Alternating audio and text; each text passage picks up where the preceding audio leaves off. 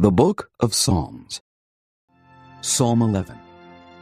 To the chief musician, a psalm of David. In the Lord put I my trust. How say ye to my soul, flee as a bird to your mountain? For lo, the wicked bend their bow. They make ready their arrow upon the string, that they may privily shoot at the upright in heart.